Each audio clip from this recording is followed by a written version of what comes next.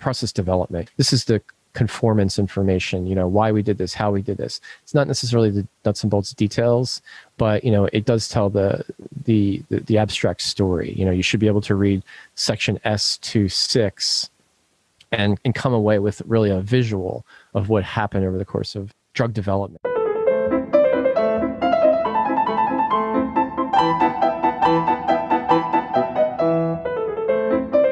Welcome to CMC Live. This is the show where we discuss CMC regulations and guidances simplified through real-life experiences and risk-based advice. Each episode, we speak with subject matter experts as well as other leading industry authorities. With your host, Ed Narke.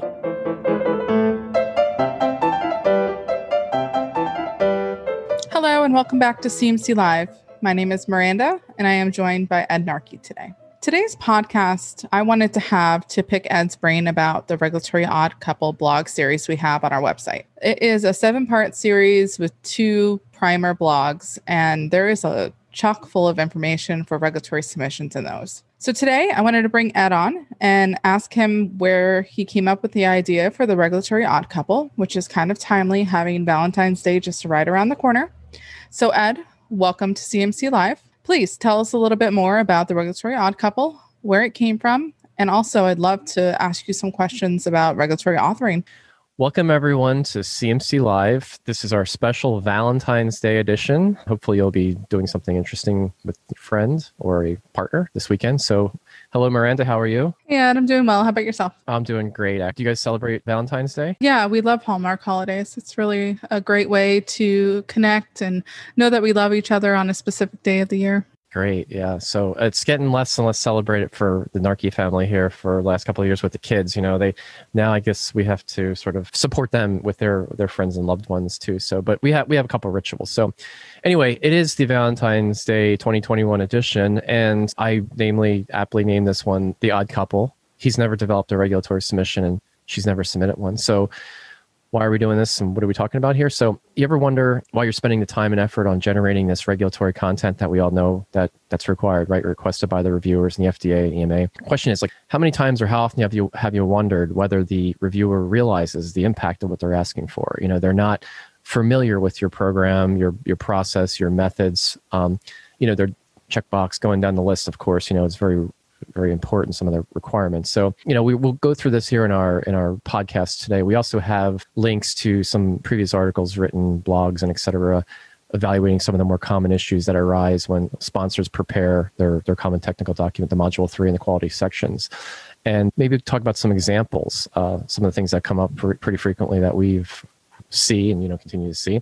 But I guess first off, Miranda, the CTD Module 3, for those that aren't familiar with it, right? It's the Module 3, for example, specifically, it's detailed description of the CMC, the chemistry, manufacturing, and controls information associated with that drug substance and drug product. And your substance could be well-characterized synthetic molecule, new chemical entity, or something that's been around for a while. Or it could be a biological program or product that's generated from fermentation process. No matter what it is, it's the active ingredient basically that goes into the product, and it creates the efficacy and those things like that, does the job. So, and that's formulated into a drug product, some sort of formulation, oral, solid, intravenous, injectable, et cetera. So, but anyway, all this information, right, provides assurances that the compound meets the requisite technical and quality elements, the compliance pieces, right? And that all builds over the course of clinical development into a marketing application, that's submitted for commercialization approval. So you can sell it. Usually that's probably where you're going with this, right? And there's different markets, there's different reasons to, smaller markets, there's still sort of an audience out there, patients and et cetera. So, but all the compliance pieces are relatively the same. You'll have your process information, your characterization information, your specifications, which are your analytical methods and your specs. So anyway, but we can refer back to that again here. The blogs, if you want to go back to them, provide an overview of the same information, what has to be prepared sometimes when we go through the common technical document structure, essentially, and tying it back into the odd couple. There's various opinions on what you need to provide, how you need to provide it, how much information, how little information. So again, I worked with a lot of regulatory submission authors in my career, and there's different policies, there's different thought processes. My only word on that is, do what makes you feel comfortable and enter into the risk that you're comfortable with. So for example, I would say that, you don't have to provide everything. That seems to be, some folks' preference. Sometimes that could lead to maybe just additional questions. You're just kind of going too far, telling a little bit too much of the side story. And then giving no information is probably not a good idea either, only because it'll beg for questions, right? You're going to get additional questions. So somewhere in the middle, sounds good. I think when I worked at larger pharma and I was trained on this, a little bit of information was not good. Somewhere in the middle, at least as far as I recall, you have a lot more information, especially at big pharma, especially when you're generating lots of batches, lots of data. You can essentially hold a lot of information. And then, you're going to get a feel sometimes where the questions could come based on your process or, the complexity of the program.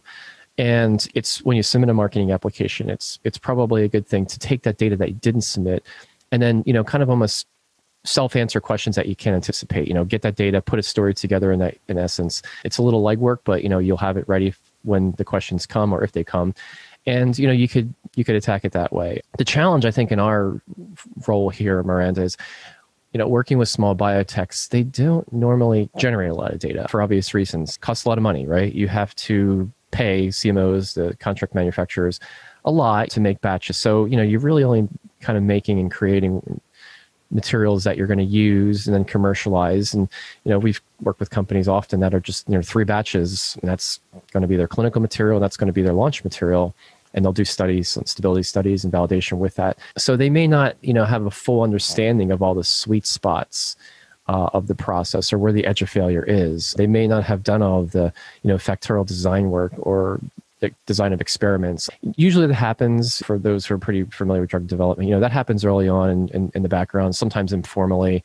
Scaling up processes, if you're working in a process development lab, API scale up and drug product, the same thing. You're going to do smaller studies to kind of get an idea in a realm where you're going to be, and then you'll eventually scale that up. So sometimes you can leverage some of that lab work, that kilo lab work, some of that small scale production work, especially in the cases where you don't have enough stability and you want to support that or show that the product is stable. And a lot of that could be used obviously in the clinical ND, updated whenever you get new information or when things change. So why don't we get right into it though? So constructing the module 3, a primer. Meranda, you have any questions? Yeah. So where does somebody start when they are intending to file NDA or a BLA?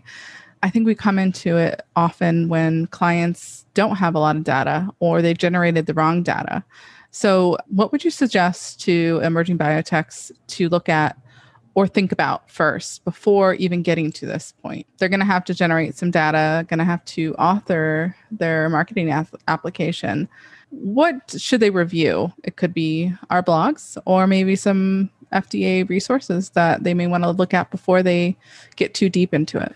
Yes, certainly if anyone's listening and not familiar with the drug development process, the one area, most important area, is the FDA guidances, which are located on their website under the CMC area. And they cover small molecules and large. A lot of those are referenced to the ICH, the International Conference Harmonization. That's a body that harmonized a lot of the requirements for different regions to ensure that there's a consistency across the board.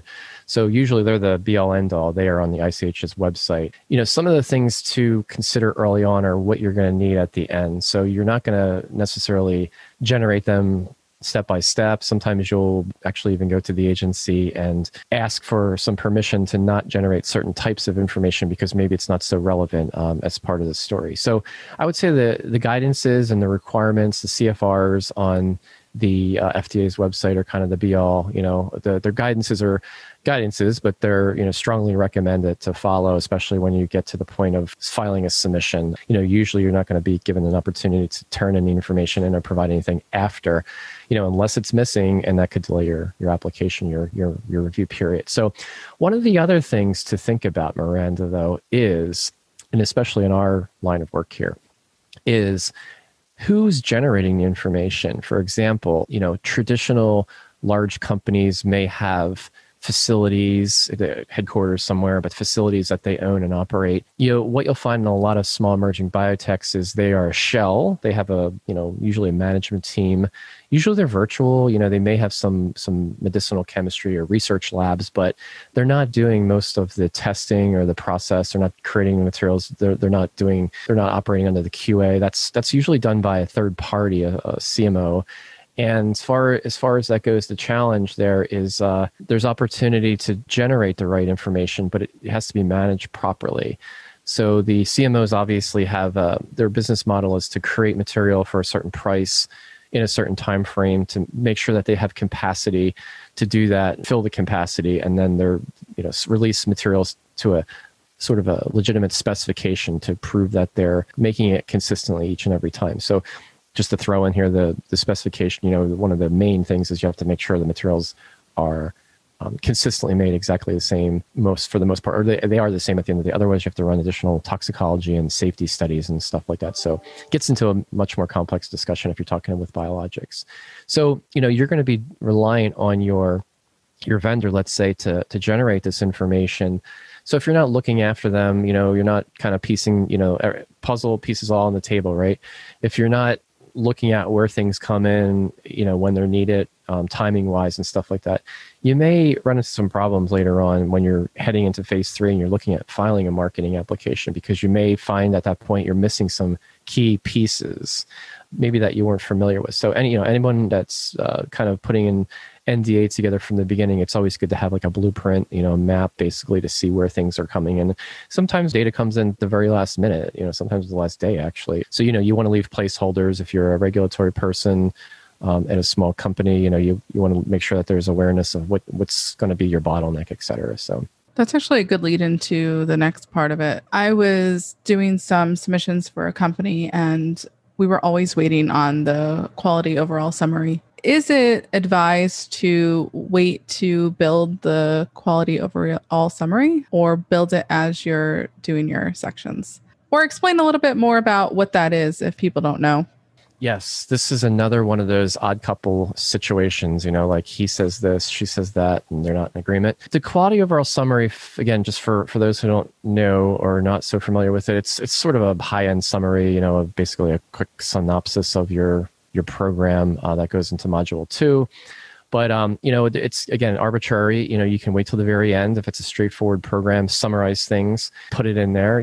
I myself was taught to do it a little bit differently. That's the cookie cutter model. You wait till the end, nothing changes at the end. You put it together. You basically just put a snapshot, redact certain things. Certain things aren't necessarily necessary in this QoS. But I look at it a little bit differently, I guess, from my trainers or my mentors and teachers out there from back in the day. I look at it as it's a good place to explain the things that are missing or not necessary, and then why certain guidelines were not followed. So that if you use that as a rule of thumb, you probably could start to develop that story as you go along.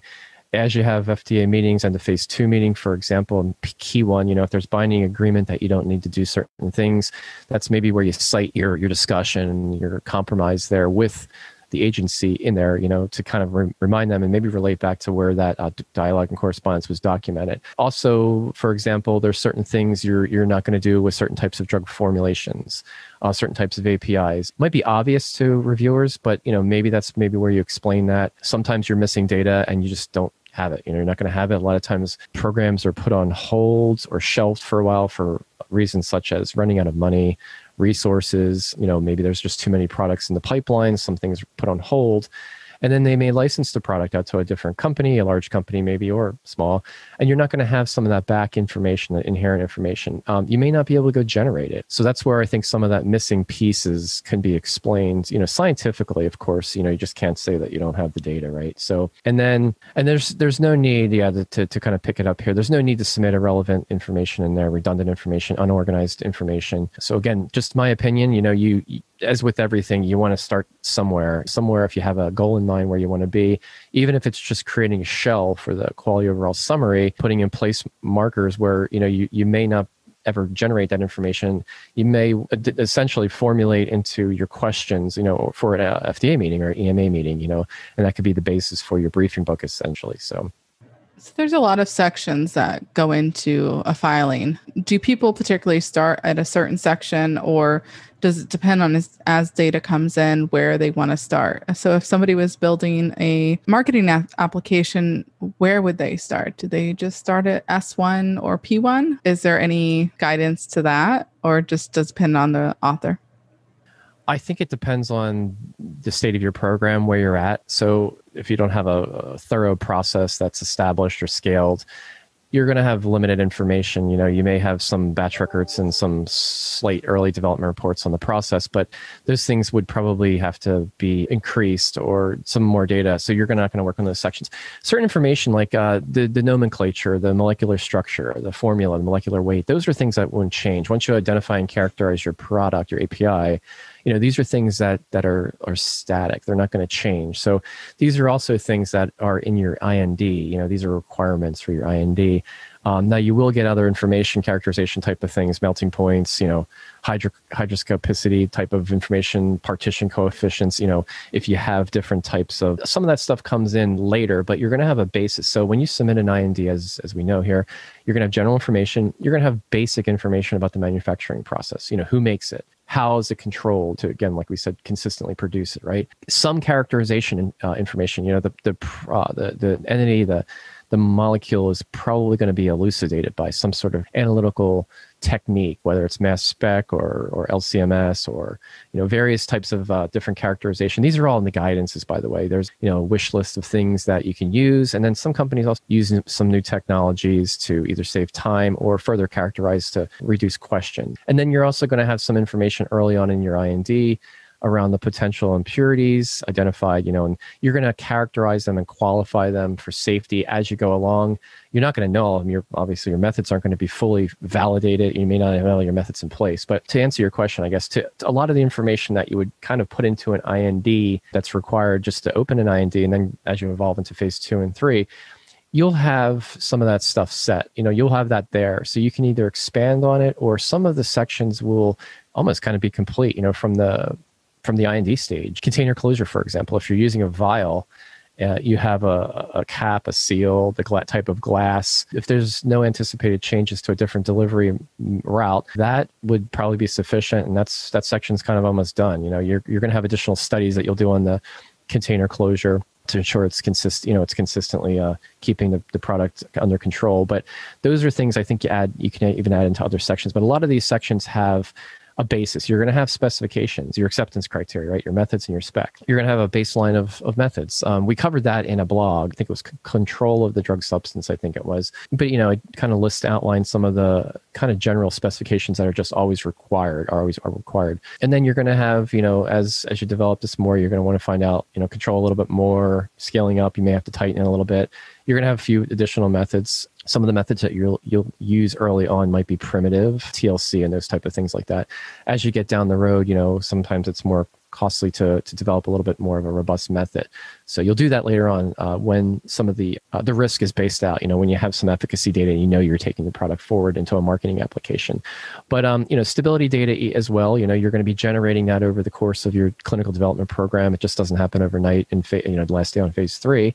You'll generate your formal stability studies at some point, and that you can support your retest and your expiry date there. That's going to come in, over whenever you take the readings every 3 months or once a month, depends on what, accelerated studies.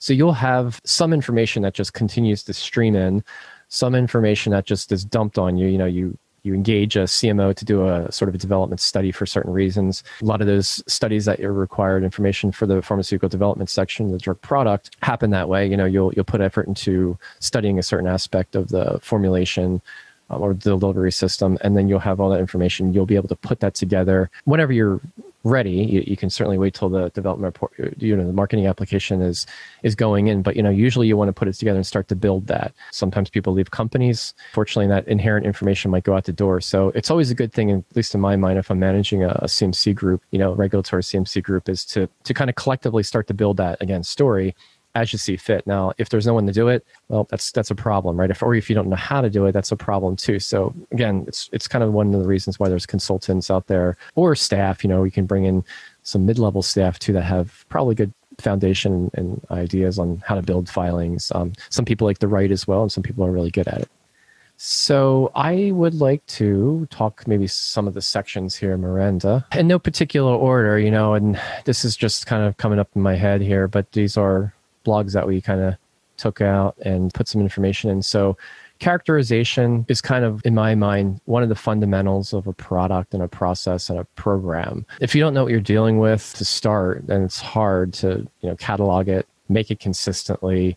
It's hard to answer questions if there's any analytical data that show there's other stuff in it. It doesn't have to be 100% pure, but there are factors as far as impurities and those things like that. There's legal limits that, once you run your preclinical study, you can have some dirtiness in there, some impurities, but you can't go backwards. You can't have a pure compound in toxicology and safety study or preclinical studies and then scale up your process or change your process where it's very different impurity profile, because then you can't, all the attributes that are in there that you can't determine if there's safety issues or if that even affects efficacy.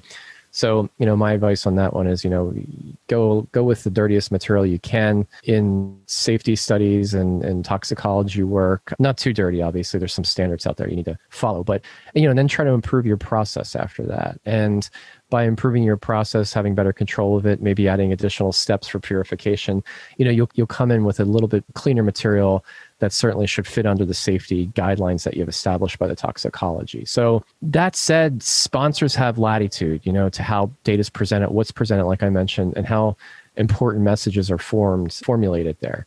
And that comes with data. So if you have some data, you can tell a good story. If you don't have data, you make up a story. I'm kidding. You don't make up you have to have some data, honestly. And then where there's holes, you have to be able to explain it scientifically, or, you have to maybe commit to doing additional work. So it's a gray area. I won't get too much down that wormhole right now because every program is different. Talk scenarios forever here. But as far as authoring, that characterization section, there's standards. We talked about this a little bit just a moment ago. Nomenclature, structure, general properties. These are things that are established probably early on, sometimes years before, and when the programs are just sort of initiated in the research clinic.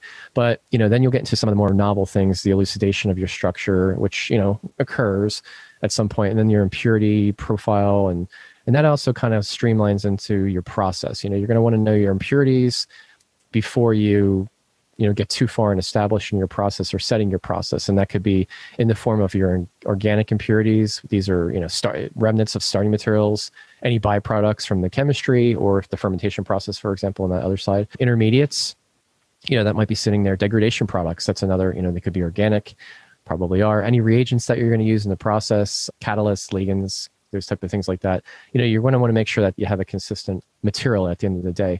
And you're also going to have inorganic impurities. These could include reagents as well, catalysts, obviously, heavy metals, salts, other materials, also filters, charcoal, things that fell into the reactor. I have good stories about working at a CMO where, accidentally things fell in, and, you're going to make sure you'll pick those out, but you'll see those. Would recommend going right into there, looking at some of the recommendations that they suggest, again, making a list, seeing what you have, and then plotting these into some sort of plan, where you're going to do certain things. You might want to generate some impurities, which could ultimately become your reference standards and stuff like that during your process. You'll have to isolate them. So it goes into that whole mix. So the next area, and this is probably in some folks' mind the most important, it's arbitrary, they're all very important though, it's the manufacturing of the drug substance and the drug product. So if you don't have a process, you don't have a product, right? Things don't just appear out of thin air. We have countless stories about, different types of chemistry, different types of fermentation, changing cell bank, then having an upstream process that's, severely affected. The titer could be affected. So there's a caveat of different things, and it's, we can use the analogy, it's like baking a cake, and the cake should look the same at the end, but maybe a little bit more complicated than a cake baking. So just to highlight some of the areas of the drug substance, the manufacturer is pretty well established. You'll be required to put some information in there that certifies who they are and if they're GMP and where they live and et cetera. But some of the other areas are important too. So you'll want to describe your manufacturing process. You'll have a process flow diagram. That's probably one of the most basic functions, a flow chart summary, right? And then you'll have this in the beginning when you submit an IND for the most part, but then you're going to build a story around that, right? It's a very creative picture and shows what the chemistry looks like. But some of the questions that you'll eventually start to address in a submission and write up where necessary come out of the development work that you do. So, you'll want to talk about robustness of your process. Do you have reworks? Are they common? How do the physiochemical profiles of multiple lots compare? This is where you start to bridge characterization, specifications with the process. This could be a topic in its own right, but critical quality attributes, CQA, for critical intermediates in the final drug substance, right? For drug substance side, right? What are they? How did you define what they are? Why are they critical? Are they critical? And then that certainly goes into having critical process parameters associated with these CQAs, and is there data to support this association? So all that story has to be put together. Has the commercial synthesis been defined? There's very little changes later in the process, but sometimes there are for different reasons, mainly scale up and cost and those type of things like that. Different, you move something to a different facility. Perhaps there's equipment that's different. So, there's subtle changes. There could be, it's not advised to make major changes towards the end because there's just a lot of bridge work that has to happen and creates a lot of angst, right? You'll want to, again, start to think about this. You mentioned earlier, when you start to think about things, when you start to write things, as you go through it, as your business model comes, as you know how much material you're going to need to commercialize, you'll ask yourself these questions. Your batch size, is it commercial, right? Suitable process hold points, those things like that. These are things that you'll learn down the road, right?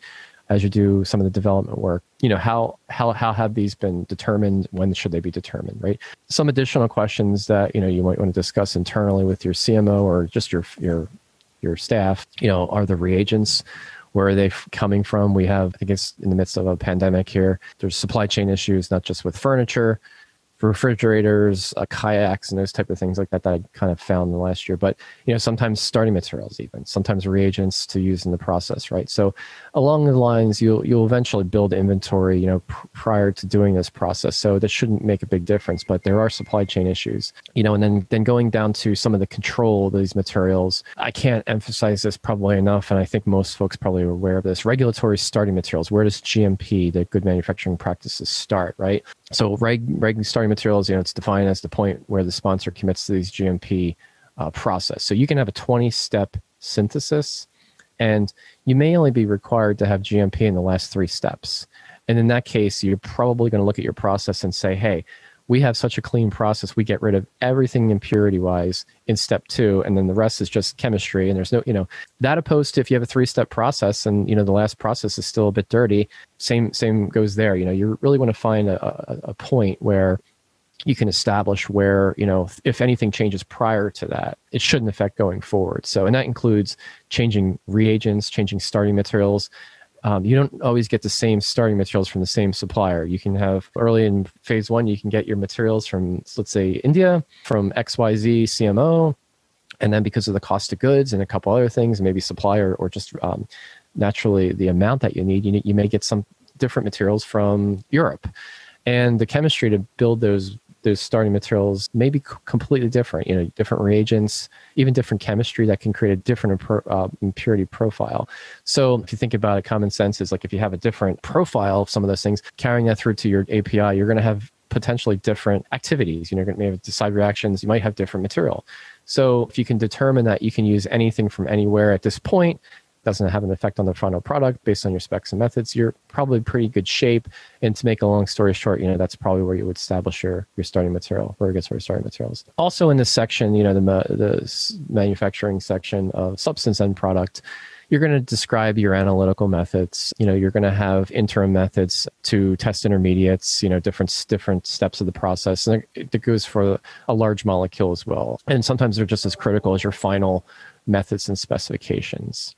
And then in the write-up here, going back, I have to remember the odd couple here, questions that you'll ask, and the difference is how you display them or how you convey them to the FDA in a filing. And you could give them a little bit and kind of certify it and hold the rest for questions, or you can put, a little bit more information, especially if your process is suspicious or, it's just kind of tricky, where are the processed impurities generated, which parameters influence these levels, right? How are the parameters that influence this product, the quality here, controlled? Do you have a good handle on that? Are these tests reproducible? You're going to get the same thing every time. You should, right? And then are there, any correlations between these process controls and the critical quality attributes that we spoke about. So that's your control of intermediates. Now, perfect timing, Miranda. You mentioned something, when do you do certain things and write certain things? Process validation, and this goes for substance and product. The cottage industry, declared many years ago that it was, you need 3 validation batches. That's set, right?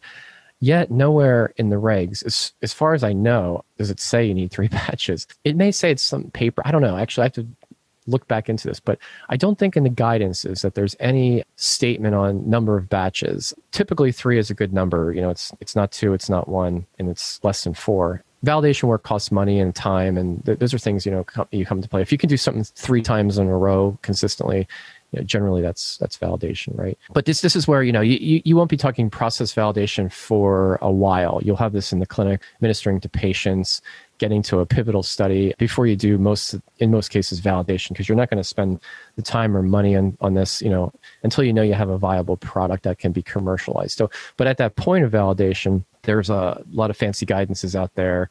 A lot of large pharma sort of helped build some of these ICH guidances because, there's a lot of process and formality you can put into them. The truth is, though, small emerging companies don't necessarily do that. They have a requirement to do process validation, and they do it on a budget and pretty efficiently, based on the requirements at the end. So this usually happens in phase 3. Somewhere along the phase 2, you're going to generate a validation master plan or protocol that has the objectives, the scope, responsibilities outlined. You're going to work through this with your vendor. You're going to come to some agreement and certify this. And then you're going to, exercise it and do the process validation.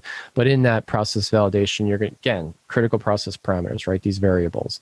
And then the associated CQAs you're going to sort of measure and follow. You're going to want to document this during validation work. So that could be phase 2, but more or less it's sometimes phase 3. And I should bring this up. Sometimes in certain with products, there is no validation required until you're actually going to ship the product. So it doesn't necessarily have to happen prior to your submission. It could happen during your review. It just has to happen at a certain point. And there is a guidance out there that's slipping me right now. It kind of sort of outlines this. It's actually not a guidance. I think it's actually it's part of the CFR that gives a little bit more information. But check the FDA's website. I think we mentioned in the blog too. But it talks about timing. We obviously want to push off most of this work that costs money until you're fairly far into your review, because anything can happen in a review.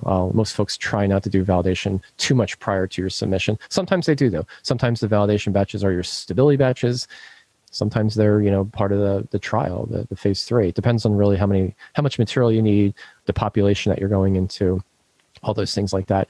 And then, one of the other things, again, and just to finish off the substance section here, the process development. This is the conformance information, why we did this, how we did this. It's not necessarily the nuts and bolts details, but, it does tell the abstract story. You should be able to read section S26 and come away with really a visual of what happened over the course of drug development, from the beginning actually too. So, as certain things fall off or become irrelevant, you can take them off, but it's a great thing to have a story. We started here, we did this, and this is the reason why. Now we're here, we did that, and it culminates with that section. You can glance over at your process, some of the other sections in there, and you go, oh, okay, now it makes sense, right? And then same thing, I'm a drug substance person by training and background, so I sometimes forget the drug product, but same thing, you have a manufacturer there, you're going to have a batch formula, you're going to have the same type of things in the description of the process, the flow summary, right? And then you're going to build some of that information. Talk about your process controls, same thing with critical attributes and parameters and those things like that. You're going to touch on any information on excipients. This is a big thing for the drug product outside of the API. These are pieces of materials that are put together in the formulation to either keep it stable, to deliver it, various functions. These are not part of your original API, right? You're going to buy these.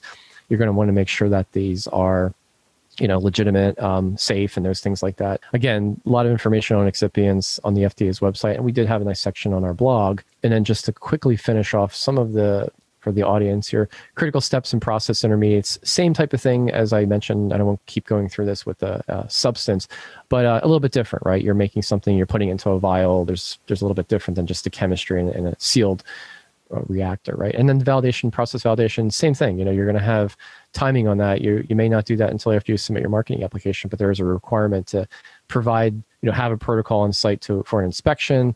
And then ultimately you have to deliver some of this data to launch the material, to sell the material. Yeah, that's definitely the largest section for drug product and drug substance. A lot of information goes into making those.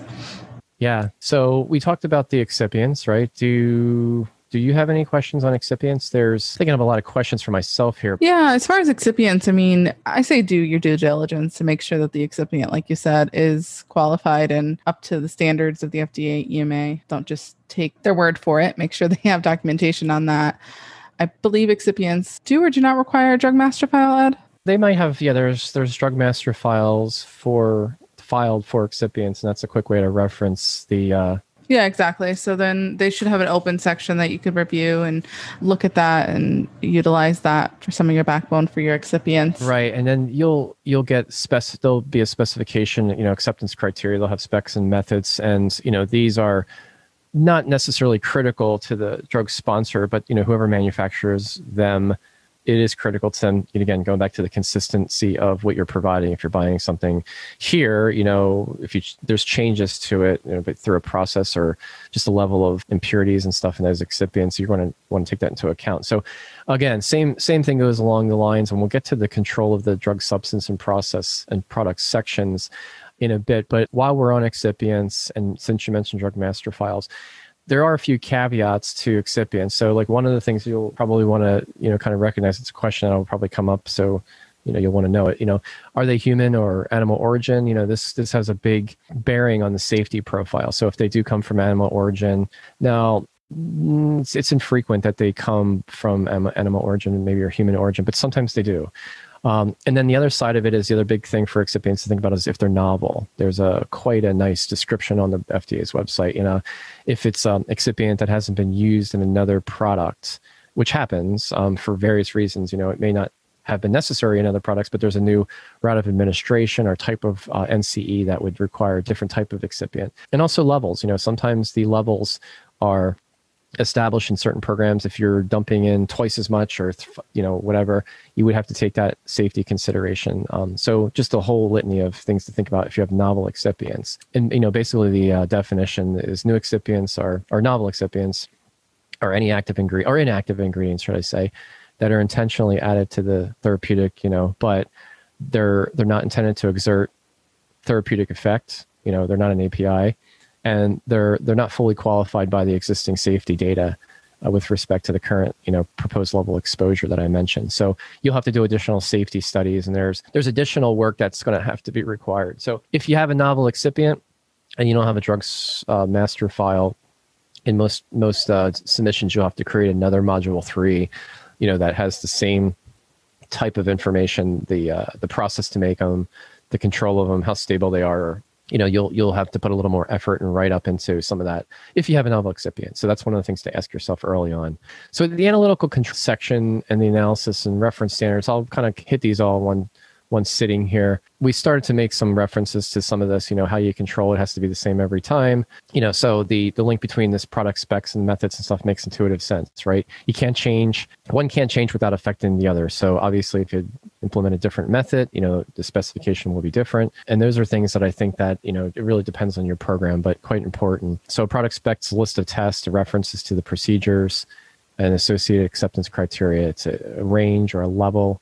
Other standards that are used here come into play as well. So, and some of these are related to the critical quality attributes. Sometimes a critical quality attribute is a specification. To kind of go through these, typically there's a list of things just associated with any type of product. For example, you have a well-characterized small molecule that's made by a chemistry process, a synthetic process, right? You're going to have a quantitative statement or description, it's this color, it's a powder. Those are things, just a quantitative description that, you're going to want to put together.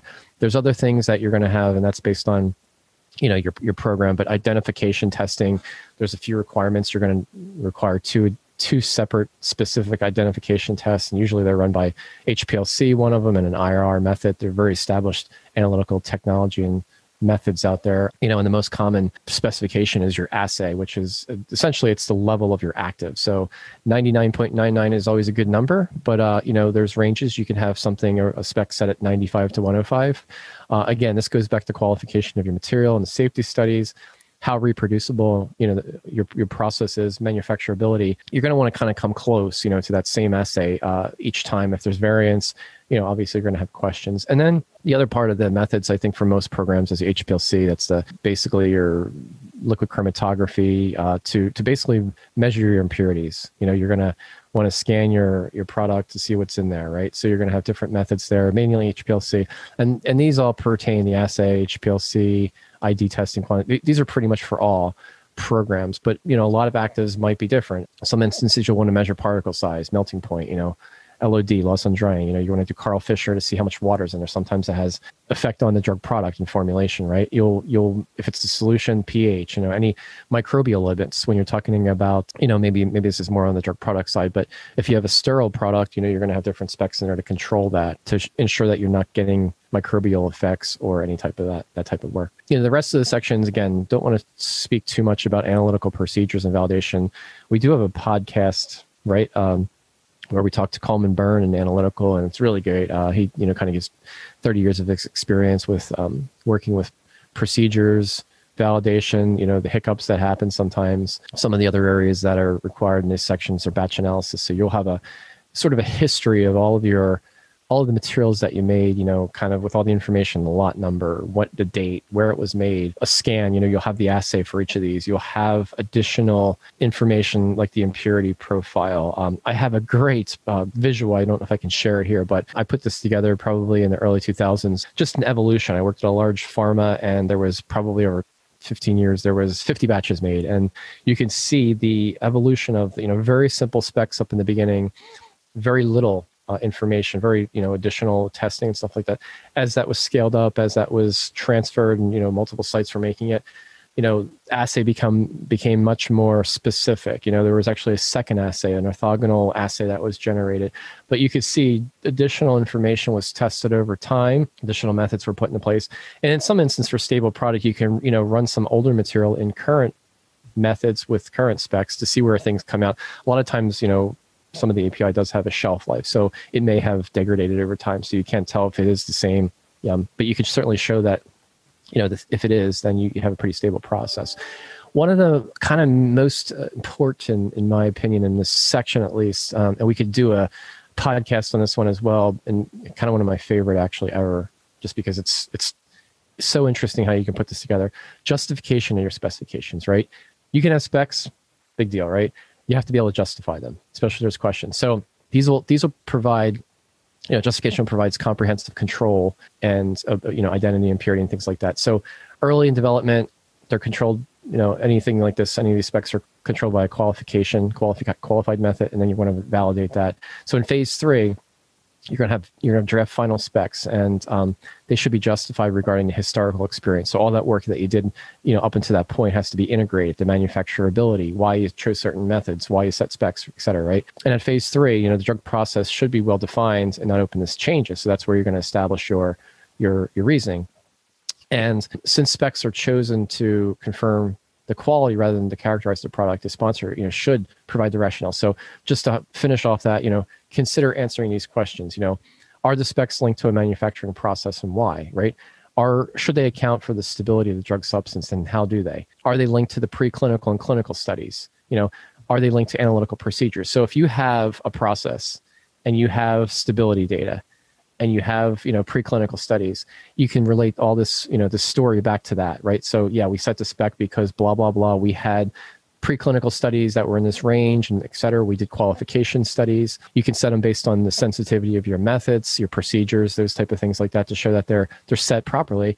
And, the manufacturability, that's one reason I think I can throw in here that you don't want to set tight specs too early, because as manufacturing changes, you may find yourself out of spec. So that's just part of the process. And then, same thing applies. Again, I probably don't do a drug product sections justice, even though I wrote tons of them. I just never really worked in the manufacturing area. But, you'll have the same specifications there. You'll have description, identification, assay, impurity profiling, right? And then you'll have, based on your dosage form, your formulation, different types of additional specifications: disintegration, dissolution, moisture again, viscosity again. Those are volume of fill, and those type of things like that. Same thing with the procedures here. It's very similar to the substance. Sometimes the methods are the same as the substance. If you're measuring the assay, for example, you may have the same method in place, or the impurity profile, the same ones in place. Maybe a different way to make the samples, maybe some different reference materials or different instrumentation, but along the same lines, you're trying to control the process. End product testing. We can get into this in another area. End product testing is really the game. It's quality by chance, as they say, QBC. There was an initiative a number of years ago. It's still in play, I guess. Quality by design is, testing product quality and consistency into your process, right? So this way you're not surprised at the end. It's quite expensive, though. There's a lot more work and data that needs to be generated. So typically folks still fall back on, that final test series of specifications and methods. If you meet that, you're good. But we'll talk maybe in the future about the evolution of that. And then the same thing, justifying those specs, right? We talked about that. Why does this have something to do with the process? You set it this way because you can consistently make it this in this range. Does it have something to do with stability? Or some of these methods and specs are stability indicating. A lot of the methods was going to mention it earlier or later, actually, but a lot of the same methods are used and specs are set and for the stability. So as long as you're measuring this over time, you should stay within those ranges. And I'll just touch lightly on reference standards.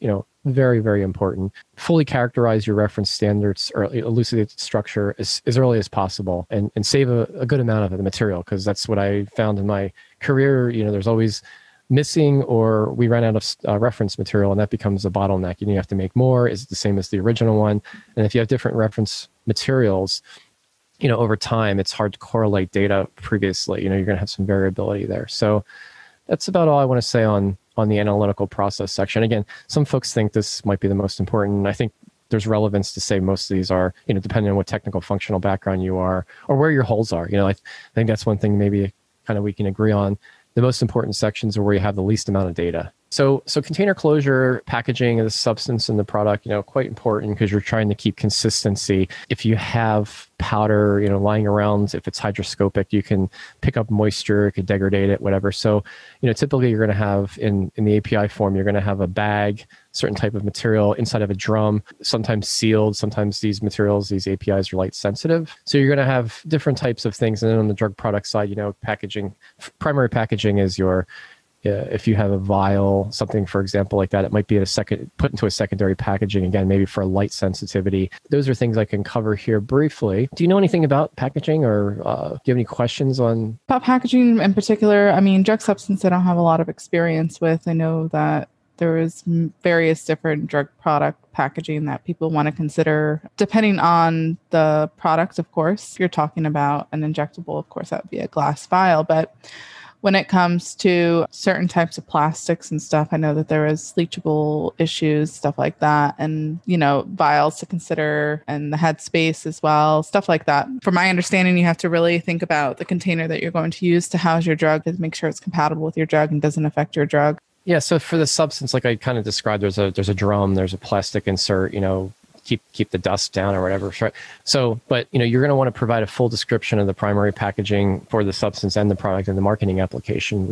How it's stored, where it's stored, what the components are, the materials, the chemical and the physical reactivity of any substance. It's kind of dictates the type of packaging needed. So I won't go into it, but if it's absorbing water, there's controls that need to be in place. If it's light sensitive, obviously, right? And then you'll also do some minimal identification testing on this packaging, but I'll leave that to another time. Secondary packaging, again, touched on that.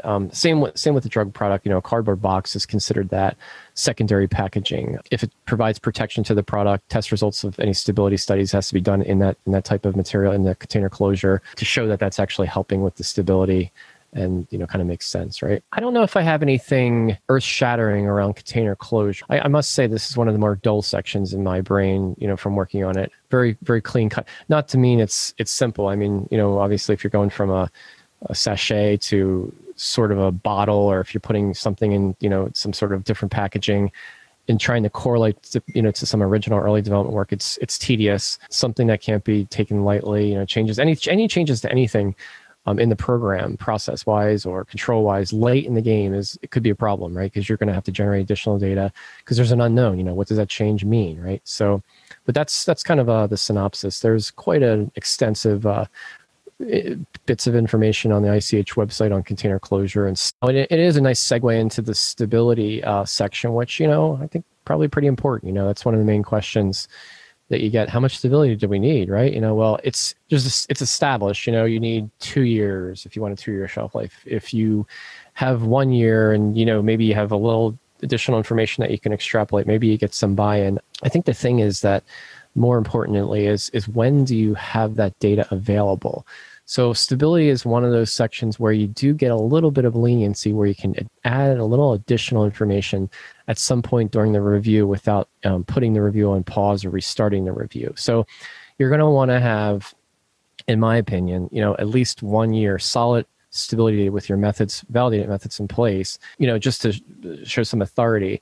And then you're going to want to have additional stabilities to support extending that. So if you have a product that's been on stability for 4 years and it's rock stable and you're using the same protocol and the same tests, and you know, you might be able to get away with being able to submit, you know, just 1 year or maybe less. But it also depends on the nature of the product. If it's a must-have, you know, unmet need, maybe there's some leniencies. A lot of times there's not, though. You know, this is where a conversation with agencies is important. You know, letting them know that you may not have enough data, but you'll still be generating it. You know, that sometimes there's binding agreement that's allowed, right? Sometimes you are allowed to maybe make a small update in your filing once it's under review. And I've been involved with some circumstances where, because of such an important nature of the product, you know, such a population that's affected, it's just, there's nothing out there for them. It's called breakthrough designation. There's an allowance to maybe file information in your IND under, you know, as the file is reviewed, just to show that there is consistent information generated to show that the product is stable. And if you're able to get that agreement and you can, you know, update that IND over the 6 months or 9 months to, you know, as that review happens, it gives some assurances without affecting the FDA's PDUFA process, right? Because anytime there's new information, you know, there's a kind of, sometimes you have to go back to the beginning and review things because it does change the way the reviewer looks at things. I know you love this conversation, Miranda. I just keep talking about, you know, submissions and what goes in them to a high level, on a high level at least, right? It would take a long time if we really get into the weeds, but that's why we have our blog series. So, you know, anybody that's interested, maybe take a look on our website and kind of check out some of the things.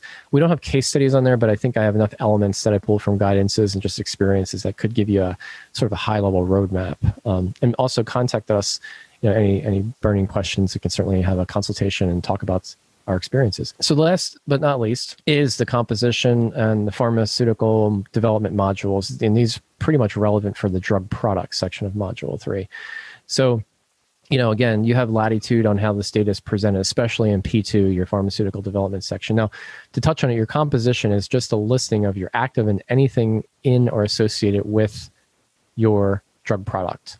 And that includes sometimes processing agents, but mainly it's your excipients and it's your active form. You're going to talk about maybe some of the ingredients, any solvents that you use in the process, you know, how the formulation was categorized, the functional aspects maybe of each component, you know, why are they in there?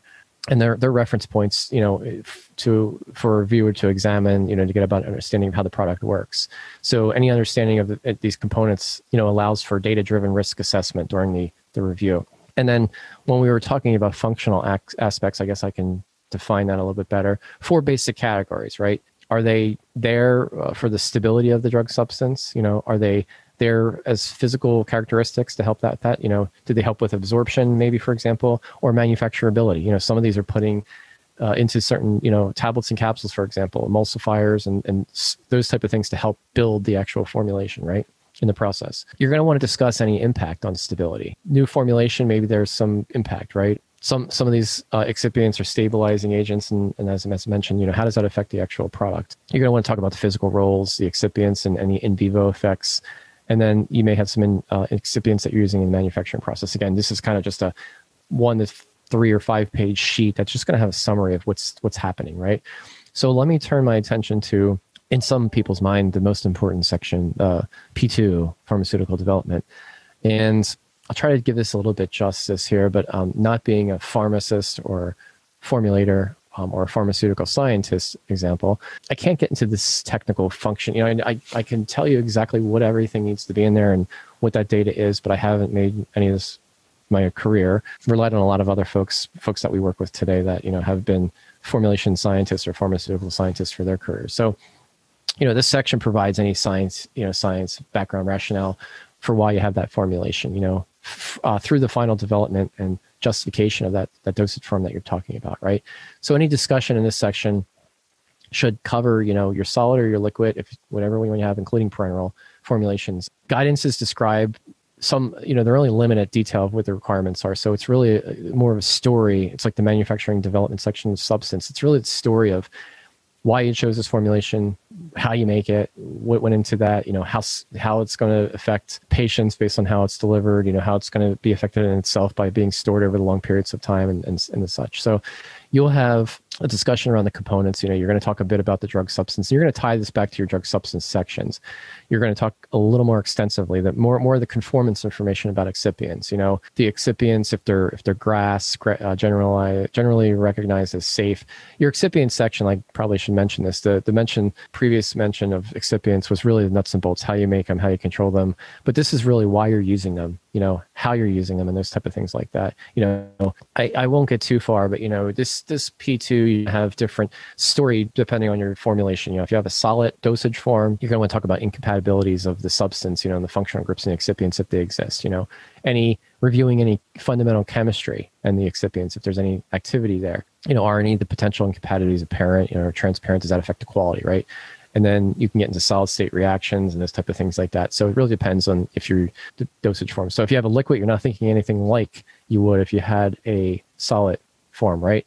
In this case, you're going to talk about different things, solvents that you're using, thickening agents, chelating agents, antioxidants, for example. So for liquid formulations, compatibility studies also occur. How do they interact with those type of things like that, right? Powder fill systems, like what do you want to talk about there? Something about your process, right? Compatibility again. And then I mentioned this a little earlier, sterile products, liquid dosage forms. Stability is pretty important, when you're autoclaving, but you're going to want to come up with well-documented development efforts and information, to defend the need for for a formulation that can't, be sterilized if it's heat sterilized and how that affects the quality. And then for non-sterile liquids, you're going to want to ensure, again, like I said the acceptable microbial bioburden, because, you may have a safe and efficacious medicine, but if it could potentially harm you because it has microbials in it, that's probably not a great thing, right? P23, manufacturing process development. This is again like the related substance section. It's going to be a discussion of the process development. Why certain things were made. This is the conformance section again, versus like a compliance section, which is the description of the actual process. So you'll talk about your experimental designs here. Your understanding of the process, any attributes, again, critical ones as well. And then you could do a hazard analysis or, those type of things to find criticality. This is where you would discuss any reworks, how that operates, how that happens versus throwing your materials away. You're going to touch a little bit more on container closure in P25. Again, we talked about the compliance section. Here's your vial, here's the specs, here's the seal, here's the cap, here's what they're made of, et cetera. For here, this is where you're talking about if it's an oxygen or a moisture sensitive product, you're talking about the package, why you chose it, that provides the effective barrier, right, and et cetera. So this is the conformance section. You'll touch on the microbial attributes and the compatibility as well in this section, and I won't get too much into those areas. So Meranda, there you go. There you have it. The odd couple. Definitely different techniques and philosophies and cultures out there. So, you have to do what's best for your program. You have to be able to sit in a chair and defend it when you get questions. I guess the main thing is you try to avoid any questions. So on that note, hopefully you have a wonderful Valentine's Day this week. You'll see lots of red, I'm sure, some places. Anything else to finish off with? No, that's it. Thank you so much. And I see you're wearing red today, so it works out well. Of course. For folks who can't see me, I'm wearing all red except for my hat. So let us know what you guys think about these topics. Again, as always, we love any feedback. Hit us up. We love your comments. If you have them, get in touch with us on our website. We laugh. We like to make friends, etc. Very important note as well. Please subscribe to our channel. If you already haven't, you'll get notified immediately when the premiere of the next CMC Live is out. It's one of the only forums out there that I know that we talk about things. Engage with us, perhaps. Send us questions. I love to get the chance to chat with most folks at emerging biotechs out there. I love doing it. I love learning about their programs, and I love sharing my experiences. So likes go a long way. We want to build more likes. We want to build, more of a resource here. And we, see most of our other content prior podcasts on YouTube. Great reads, great listens if you have them. Tell your friends about the channel. Spotify, Apple Music, wherever you get your podcast. We're going into our second season. So any ideas that you have, send them to us. We can bring in the right people, a lot of good technical folks here, and also, our network outside in the industry that we'll start to build. So it's an amazing thing. I'm having a great time. It's Valentine's Day, Miranda, right? Celebrate. See you guys next week.